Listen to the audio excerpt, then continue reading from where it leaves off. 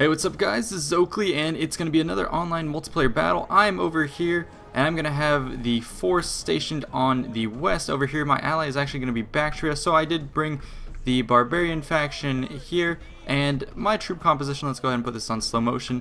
So I have 3 of these mercenary axe warriors. They're very cheap but pretty effective.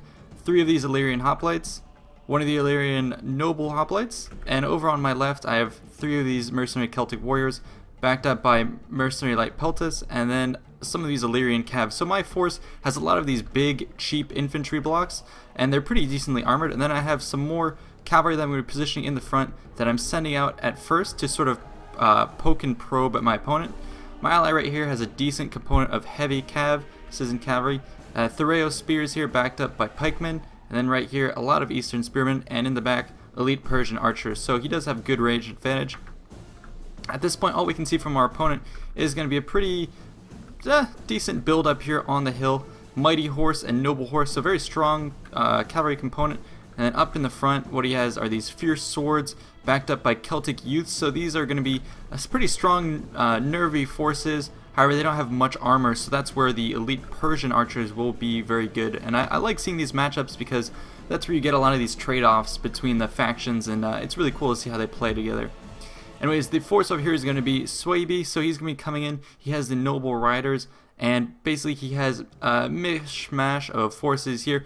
2 of these Germanic slingers, berserkers, wolf warriors, wolf warriors, wolf warriors, wolf warriors, and then Woden has spears and some more berserkers here. So he has a very heavy elite force, and so we're going to be closing in. My goal was to stick most of my forces here to reinforce because I thought that the combined force of these 2 troops would be a bit too much in the center, and then I wanted to push and probe on this side. I have a lot of these sort of javelin men and skirmishers, especially these slave slingers. I wanted to pick off at his most expensive troops, so you can see that's what I'm going to be doing at this point. My cavalry are trying to push around the sides, and I'm just trying to do as much damage as I can up front and knock out as many of these troops as possible in the early game, because I know if I can knock out those guys, then that's a lot of cost efficiency for my men. So I'm going to keep my slave slingers here up close, and they're going to be targeting some of his more expensive troops. We can go ahead and even watch that. So my opponent is going to stop on the hill, and he's going to try and exchange fire with me again. He can't advance too quickly because I have cavalry on the flank, so that's what's sort of halting his advance. And I'm going to pull over with more of my forces here.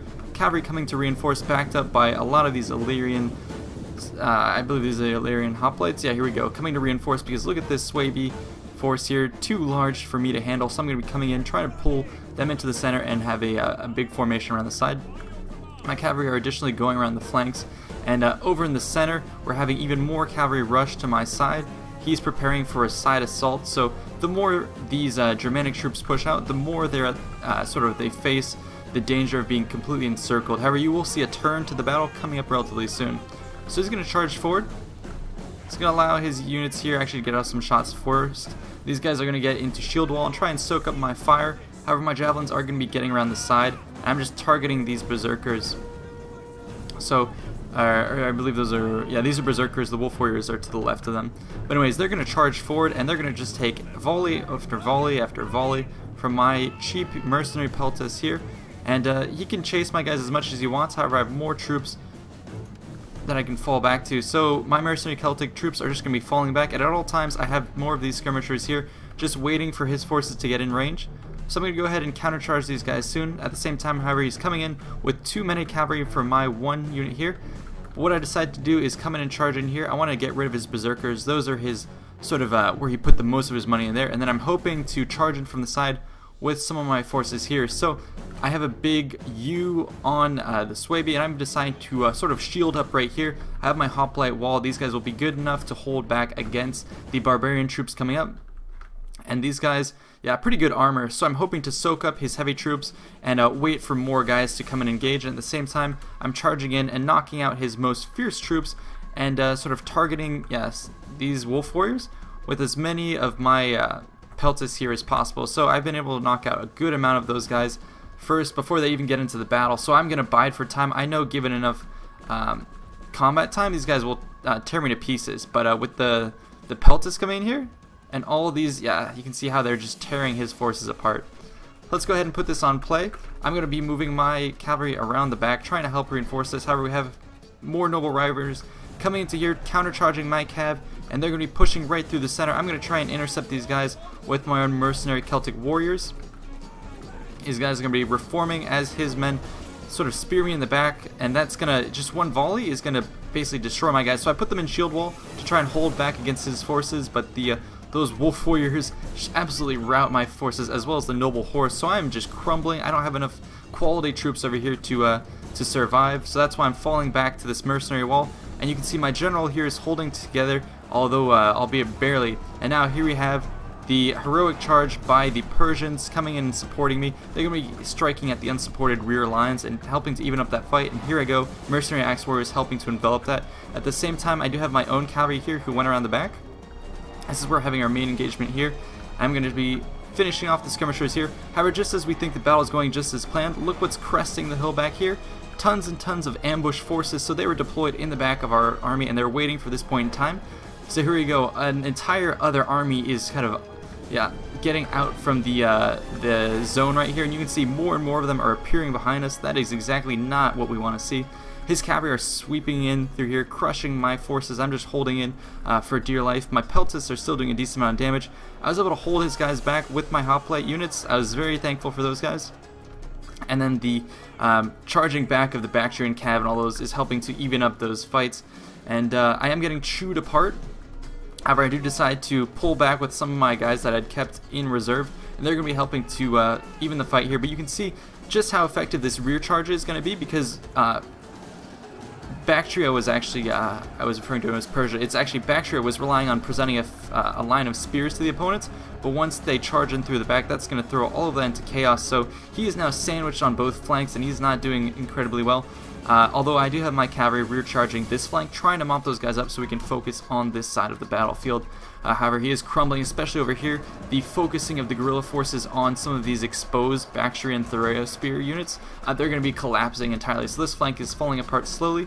And yeah, you can see here the combined might of the noble horse and the noble riders. So all the elite infantry and cavalry is just collapsing my forces, and some of the reinforcements I had gotten here are just going to get countercharged, so I'm getting picked apart. We do have more cavalry left, and they're going to be charging the general, the wooden as spears here, so hopefully we can get that morale blow and finish those guys off. I'm going to be reforming my mercenary peltas here behind a line of my guys, and we're going to have some more archers who are fleeing that battle, and I'm going to have to take out those fierce swords.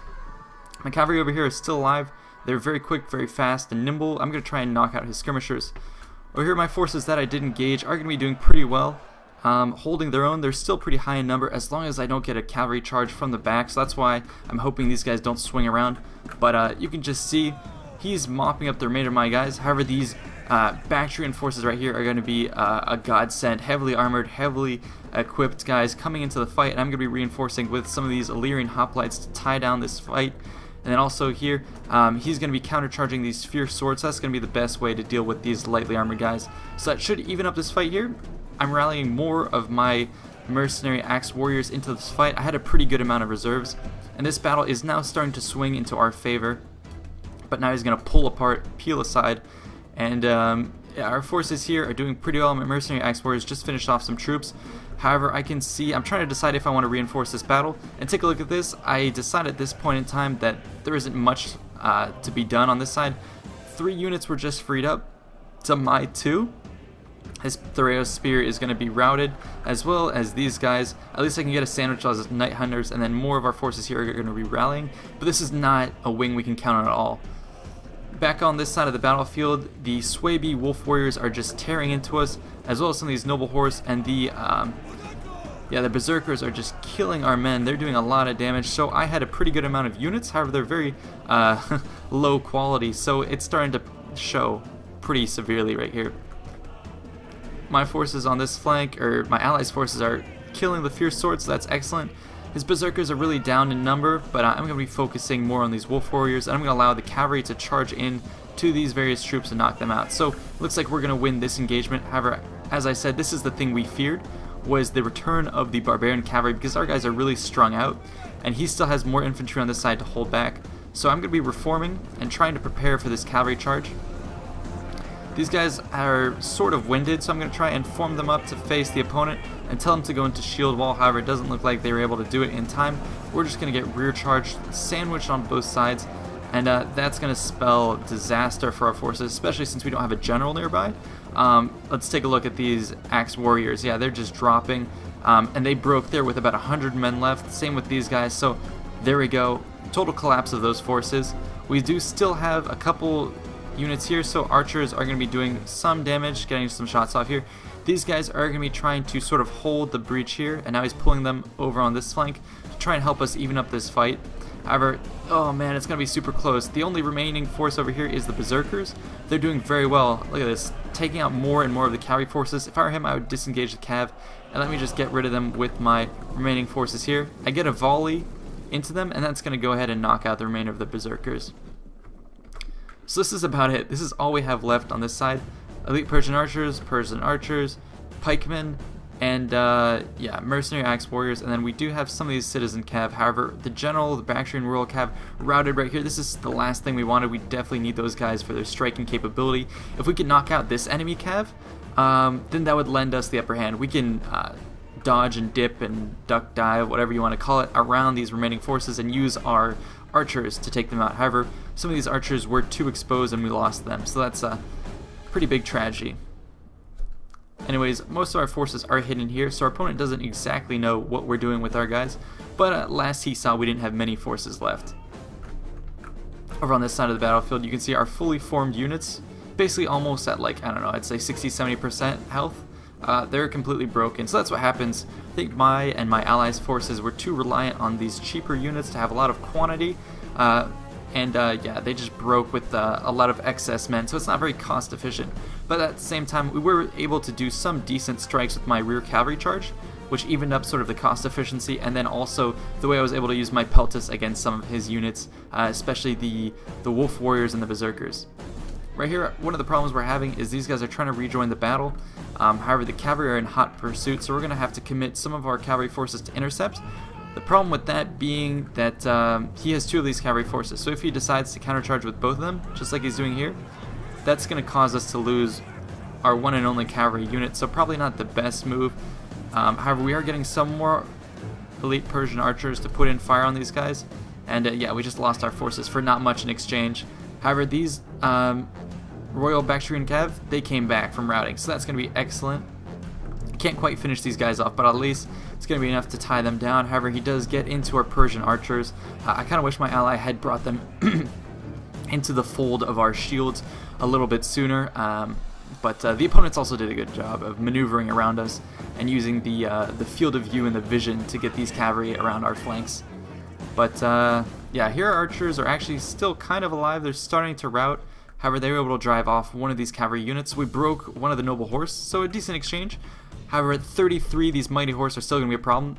And instead of routing, they're going to go ahead and turn about and countercharge these archers who are actually formed up and they have spears. I'm not sure about the stats on these guys, but it means they're a little bit more effective at fighting against cavalry.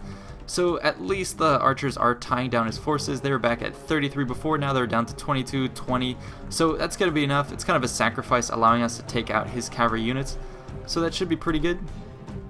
I'm not sure if these guys actually end up routing. However, it would be a huge deal for us if they were. Yeah, there we go. So they're going to break. What that does mean, however, is, look at this. We're left with 21 of the Bactrian Royal Cav, 148 of the Axe Warriors, and then 67 pikemen. So it looks like we're going to be going against the opponents who now just have, I think, 3 or 4 full infantry battalions. However, oh man, it's a really indecisive moment. It really depends how our forces are able to engage. Cavalry units can basically make or break this battle, especially with pikes. If we deploy these guys effectively, pikemen with, you know, they can chew up any frontal assault, especially against these guys. Tie them up, have my units hold the flanking, and have the cavalry strike from the back. That's going to be our main approach. But it turns out, actually, look at this: fierce swords, guerrilla, and then more guerrillas. So each of these are almost at 100%. So this is kind of the epic last duel. This would be the last scene in the movie where our heroes in the distance have killed, you know, their portion of the army, and then in the distance they look him, and on the crest of the hill is going to be all these barbarians charging forward. So that's kind of what's happening here. They're going to be rallying. They're eager to finish us off.